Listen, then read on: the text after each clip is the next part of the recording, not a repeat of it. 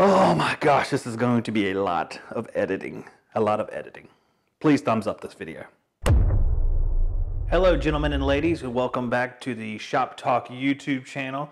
Today we're going to be talking about a different kind of tool than we have been here recently. It is the uMeasure MS-40A laser distance meter. And you can see the box behind it, and clearly written on this box is made in China. It's written in really big letters. They're not hiding anything. So what I wanted to do is actually check this thing out. What I wanted to see is if this laser meter could compete with some of the ones I've used previously, like the Bosch models. Because this thing costs probably half as much as their cheapest model. This thing retails for around $30 on Amazon. I thought if it worked out, this would be a great meter for guys to use on load calculations for HVAC or job estimates. If they didn't want to spend a ton of money and they weren't going to use it a ton, this might be the perfect meter. So we're going to run through and see what it does and just get a general sense of the product. The meter is right around 5 inches long and at the widest point around 2 inches wide. The weight of the meter is just over 4 ounces with the batteries installed. I like it has a nice white backlit screen. It really shows up really well. I don't like colored backlit screens. Sometimes there's green or blue or something like that. I really don't prefer that. I like the white backlight. The first button we see right here in the top left, that allows you to decide whether you want to be measuring from here or measuring from here. So you can actually change that by hitting the button, and you'll see it change here at the top of the screen. Right now it's set to measure from the back forward. Hit it again and it measures from the front forward. The laser's going this direction. You have a plus and minus. That'll allow you to navigate some of the menu screens. Also, you can add or subtract some of the measurements. You have a save button here in the bottom left. Right in the middle on the top, you have a button that allows you to calculate area or volume. We have a maximum and minimum. Off or clear. You can clear your measurements. It will store some on the screen you'll be able to see. Right here on the top right, you see this triangle. That'll allow you to calculate measurements based on Pythagorean theorem.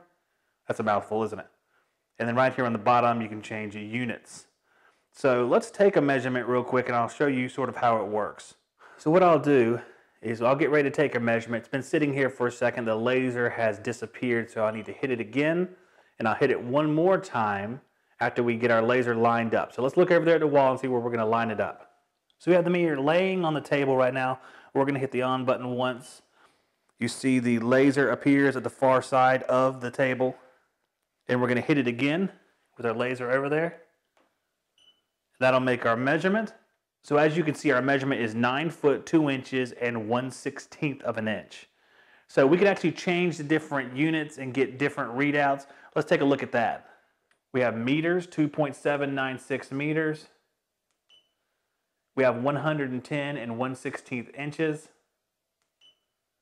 We also have feet, 9.173, and then back to our 9 foot 2 inches. So it gives you a variety of different units to use as well, depending on your application or location.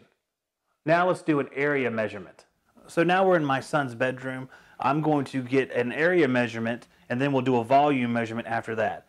So what I'm going to do is I'm going to find a spot on the wall where I have a nice clear shot from one side to the other, and then we're going to do the same thing, and I'm going to show you how the meter looks while we're doing this. All right, we're going to line our device up level. There's actually a little level right there on the side of it. Right here, it doesn't look like that level. It's very visible. It's very hard to see, so I don't know how useful that's going to be. We're going to aim at the other side. We'll hit the on button to get the laser ready. I'll make sure we're hitting the other side. And as you can see, we are hitting the other side. We want to stay away from like the door casings there and stuff like that because it's going to give you an errant measurement since it's closer. So we'll go ahead and hit the button.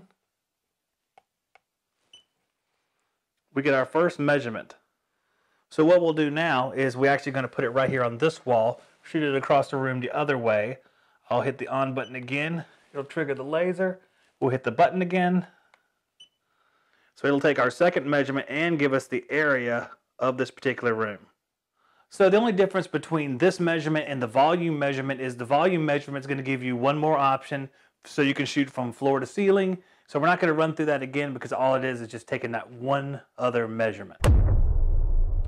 So there's going to be some times when you can't make a direct measurement, and you're going to have to make a measurement based on this Pythagorean method that this thing allows you to do. So what it is basically you have three measurements in a triangle. You have the hypotenuse, which is the long slanted side. This is a right triangle. You have the section here and a section across at the bottom. So what you're going to try to figure out is a section across at the bottom. So let me back up and show you what I mean here at my front door and show you how we're going to simulate making these measurements. Sorry, it's a sunny day, guys. It's going to be hard to see me a little bit, even with our lighting. So we want to measure from the floor here to the top. But let's say we can't get over here to make that measurement. So what we're going to do is, using this Pythagorean method, we're going to measure a triangle. So we're just going to pick a point like right here at the edge. We're going to put our meter down there and shoot to the top, get a measurement there, and then get a measurement from this point down here to the base of the door, and then it'll calculate what that other measurement would have been. So we're going to make that, and then we're going to compare it against an actual measurement, since we actually can make this measurement, see how close they are. All right, so we're going to turn our measurement device back on. We're going to choose the Pythagorean method. We're at a point which is at the edge of our door, and we're going to shoot that line at an angle up to the top of the door now. So what I'm going to do is I'm going to hold this thing steady. We're going to aim it up top and hit it right there. Our first measurement is 10 foot 7 inches.